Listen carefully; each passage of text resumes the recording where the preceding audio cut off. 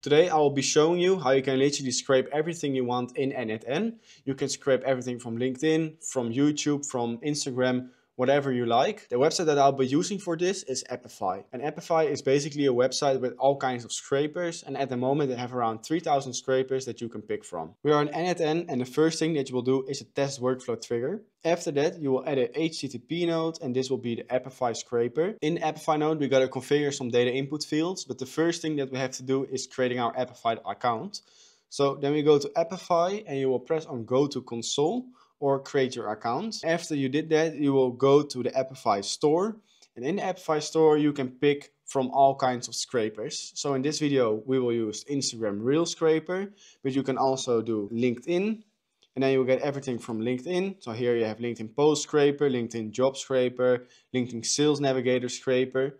You can also pick YouTube, for example. So you go to YouTube, here you have a YouTube scraper, YouTube video downloader, YouTube short scraper. But in this video, we will use Instagram Reel scraper to showcase how it works. So here you have the Instagram Reel scraper. It is from Apify, and I personally like to choose from scrapers that Apify has created because that means that it's probably very up to date. After you have pressed on the scraper, you will get sent to this dashboard. And in this dashboard, we got to configure some data input fields.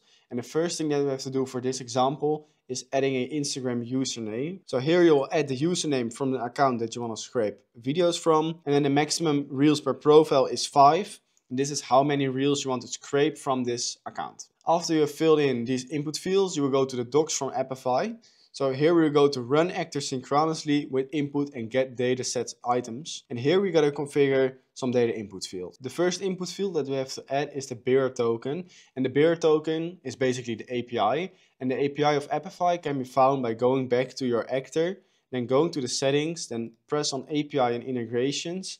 And here you can create your new token. After you have copied this token, you will go back to the docs of Apify and you will enter it in this data input field. And then the second thing that you have to add is your actor ID. This actor ID can be found by going back to your Apify, but then going back to your actor, so Instagram Reel scraper, and then you have to look in the URL of the Instagram actor. So you have to copy this part, and then you will put it into the actor ID. And then the last input field that has to be created is the body, and the body can be found by going back to your Apify actor. So you will press on JSON, and here you will have a script, and this script is your body. So you got to copy that, and then you go back to your Apify docs, and here you will delete these two brackets, and then you will enter the body that you've just copied.